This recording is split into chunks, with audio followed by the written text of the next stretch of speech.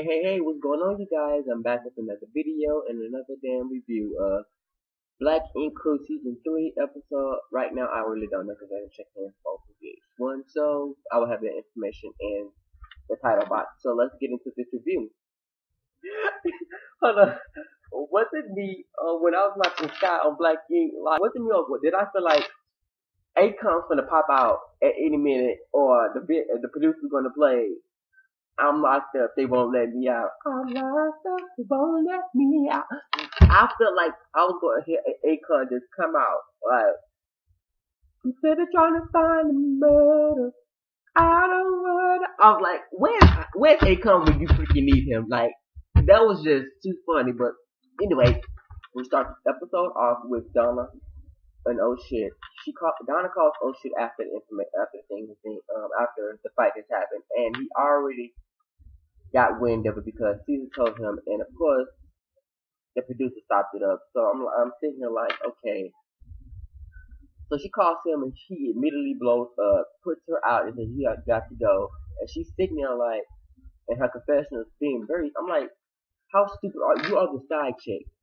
You're messing with a man who has a fiance and baby.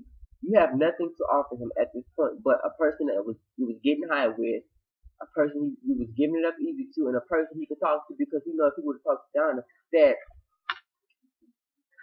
she's not going to go for the BS, and you're the type of person who's going to go for the BS. So of course he's going to confide in you, and I don't know where you got in your mind that you were going to be the main bitch and he was just going to side with you. No, you got into with his fiance. You're the side chick, and you already know in side chick book, the number one rule in side chick book 101 is the side chick and the mistress never meets the main chick, the one who's married, fiance, or his wife.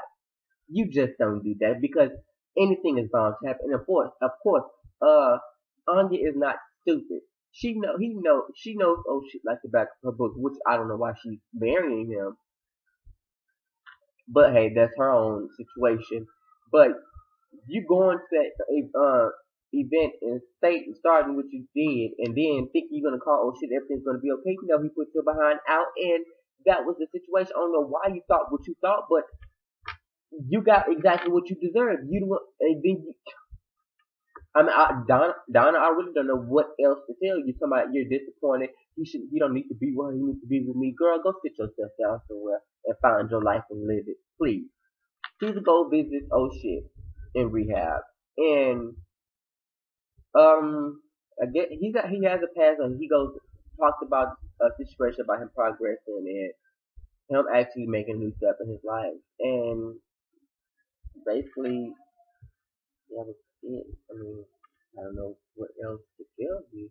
Yeah, well, I would just say that in this situation with oh shit being in rehab, I would hope and pray that he's taking the situation as an opportunity to really, really get his life together, stop making excuses for himself, marry Anya, take care of his kids, and just stop the BS. It's time out. Life is too short to be playing BS games the way he's playing and just taking life for granted. And now, this is his last step because to make any more bad choices, then his life is going to be taken away from him. And he's going to be told when to do something, when not to do something. I'm like, there's no way to live. I don't care how you was brought up. There is no excuse for you just to go around the world and feel like somebody's supposed to feel sorry for you. You're not living that type of world. No, nothing's going to be given to you unless you ready for it. So, oh shit, you have a career. Obviously, VH1 is doing very well right now with the reality show. So, take advantage of it and get your life together. That's all I have for you for this segment. while oh shit is in rehab, Caesar has brought in a tattoo, one of the head tattoo artists, and I guess he's famous, public figure in Dallas, Texas, and nobody from Houston, Texas too. But they think that's nice, Texas on the map. But anyway, brings in some talented artists. He's gonna be working in oh shit spot while he, you know, in rehab, and they throw a party for him. The mixes is going. I mean, you already know how Black Ink do it. But what was funny, I think what it was so funny because Terrence like let the party begin. He goes and takes lemon pepper chicken and drops it like Puma did. And that I'm just telling you, if Black Ink ever go out for season where they'll come back and they shut the show down, that is going to be the #1 legendary moment always. That was just too funny. But anyway, they throw a party for him. Everybody's in. Then Sky, one of her friends walked in, which she brought in the mix of Black Ink. So she made her own friends. So she's talking to everybody. She did not acknowledge Sky at all. And her, Sky are like they family. They real good friends.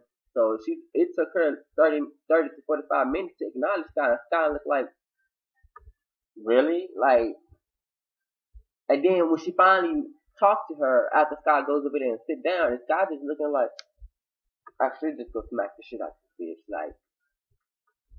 Like the struggle is definitely there. You're just gonna come in my establishment and you're not gonna say anything. So that's how it is. And then when they finally acknowledged Sky, she's my hi mommy. Sky went the F off of her. Like, really? You can't say, hey, how you doing? What's up? You gonna ask how mommy doing? Sky went the fuck up off on her, and then they go outside. They tried to make it seem like it's gonna be some type of big fight, but so you can tune in for the last couple of seconds, but it really wasn't that. And VH1, I'm gonna need y'all, and the producer for Black Ink, I'm gonna try to get this together because we do not need to see the cameraman running outside trying to catch this conversation with Ted and her, and then her inside. I think that was very childish. I think that was very low budget of you to do that. Should have X'd him out of it, and we should have got the thing with them talking. But they talked it out. She apologized.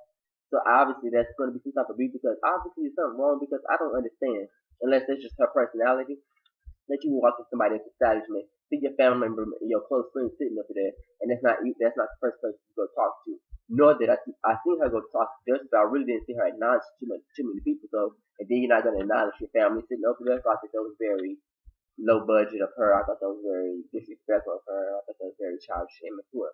But with that being said, they talked it out, and Sky took the high road. You can tell she's maturing, and which I love this new Sky. She's not fighting in the back of the yards anymore, like throwing drinks or throwing bowls and slapping and pushing people. I'm glad she took the high road to fight with her words and let her mouth do the talking instead of her fist.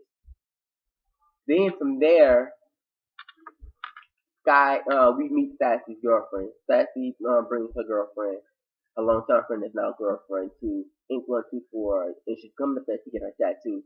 When she first started the season, she got a tattoo, and the tattoo supposed to represent some type of women empowerment for her, and the gun is missing a trigger, and they kind of encourage her to, get the trigger. And I was like, okay, let's see, nice tattoo. She wants to get the tattoo finished before she does the photo shoot, which she's now going to introduce her girlfriend. She's on a list. She's bisexual. She like men and women, but she like more women than men.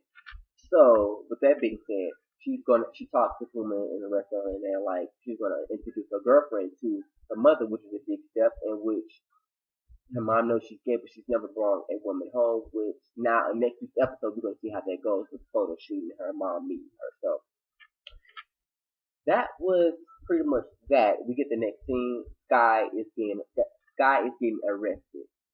So Sky has some type of felony and criminal charge against her, and I guess they from Atlanta. She got to Philly, and when that happened, they caught up to her when she was denied access for transport, so she can go to Paris with Duchess.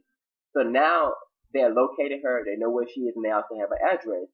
So with that being said, of course they found her, and she's been arrested because of that criminal charge, and she's not been going to probation. So with that's making it harder on the charge. You're not going to probation, then you fighting on live television. So it's like, okay, now that she's not learning from her experience, so we need to incarcerate her. They incarcerate her and they flew her out to Phoenix. And Phoenix is hot, it's desert like, and she's out way out, and they're gonna she's presumed they because um Teddy, Caesar, Duchess, and Walter, they all flew out to Kentucky. And before that, Teddy also was trying to fund it with whether they got her out on bail or put money in her book or her books or whatever. He sold his sneakers, and Teddy's a sneaker lover. So with that, I thought that was very nice of Teddy, and I'm seeing a grown man Teddy, but we still don't know where he worked at. Last time I checked, he's the manager of Black King. I don't know if he's just there or if he's, because I really don't see him doing anything. If he's still the manager of Black King, I don't really see him doing too much or a lot around there, because every time we see him, he's messing around with Sky, beefing with Caesar, with Walter, or at 8124, and I'm like, okay. So they both go to see Sky, meet up with the lawyer. The lawyer tells them that she's presumed to get 9 years because of the family, and her not going to probation and doing what the law asks her to do. She's basically insubordinate. So with that being said, we get the lawyer meeting up with Sky, and Sky, it tells her that Caesar and everybody came to see her. Her boyfriend did not come to see her. I guess she felt some type of way about that. But anyway, she really didn't elaborate on to that. But the lawyer spoke with her and said, it really did not work in our favor. We were hoping to get you off, but we cannot get you off, and also did not work in the court's favor also. So you're gonna get too much you're gonna get too much fed time, like fed or county time, you did say. So she's gonna spend too much in Phoenix, and a town that don't even celebrate Black History Month, Martin Luther King Day, according to her. So she's in a very white, populated area. So I can see that she's changing, and I know that James Jill will change her because she's gonna spend a lot of time by herself, a lot of time to think and commemorate on her life, on what she needs to change, a lot breaking walls being broken down, a lot of crying. So she's gonna be a new person when she walks out, and I'm pretty sure that she's gonna appreciate things that has been in her life. She's gonna appreciate life. She's gonna appreciate being free. So with that being said, I hated to see Sky like that, crying and incarcerated and cuffs in on her, but I'm the type of person, whatever it takes for you to live a better life and appreciate everything that has been given to you and everything that you take for granted every day. If it takes going to jail for you to realize that, then hey, I'm all for it. I hated to see her like that because Sky is my girl, but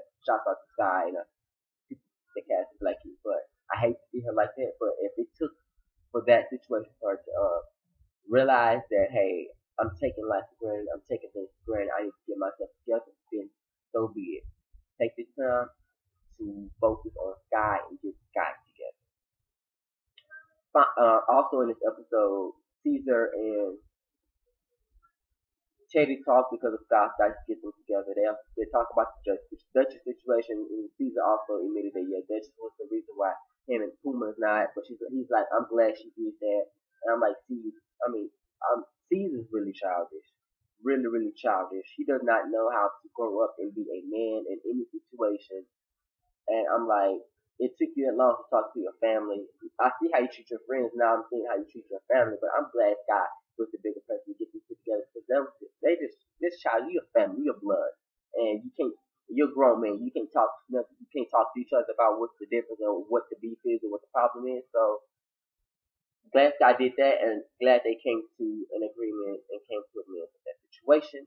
And we get the last scene with after Sky meets Gloria and everything, finds out about the time which she gets off free. So with that being said, we get a little small recap of what's going to happen next week with Sassy and her girlfriend meeting the mother, and the mother spazzing out, and Sky in jail. I did not know that they will allow cameras in jail just to film you. I guess VH1 is paying a hefty check to them if they would have producers and cameramen to fly out just to get footage of Sky in jail walking out lonely like she's been in what is that movie called? Lockdown. I'm like, okay. I'm like, is this MSNBC locked? But anyway, and also Dutch was laughing about, they knew about the situation with Donna and Anya, and they already knew what happened. And Dutch just basically really set it up, and Donna herself went and did it, and went up there and thought she was gonna be cool or Matata. But anyway, they laughing about the situation. I'm like, okay, these people ain't loyal anyway, because your coworkers are laughing at you. That shows you how dumb and stupid you look, Donna. So with that being, and of course, it's like, of course they had to pull, even with them not being there, they know what happened, because guess what? They're talking about security broke it up. VH1 producers and security broke it up. So of course, Donna, not Donna, but Scott, I hate when they do that. Of course, because we've seen 5, 16 fights, keep fighting, and they had to break it up. So that being said, this is season 3, the episode I don't know of Black Ink Crew. I will have the title of this episode and also have the information below. Follow me on all my social media accounts. Like, comment, subscribe on this video, share on all social media accounts. Let me know your thoughts on the situation with Teddy growing up, with Scott being incarcerated, with Donna being kicked to the curb, with rehab situation of oh shit, love, commemorate with with not Donna, but with Caesar and Duchess, and how you think Black Ink is being ran and things of that nature. So let me know your thoughts and everything. Follow me on all social media accounts. Information in the more info box below. Take a look at my blog. I will have more stories up as far as personal blog, and I'm also still in the middle of booking my flight for Atlanta Blackout event.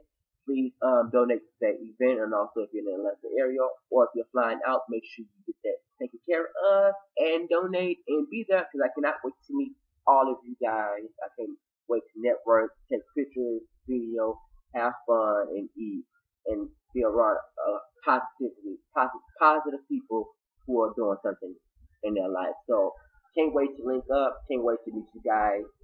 So hit me up anytime you need to. Social media accounts, DM me, follow me, I'll follow you back on all social media accounts. So with that being said, peace and love, and until next video.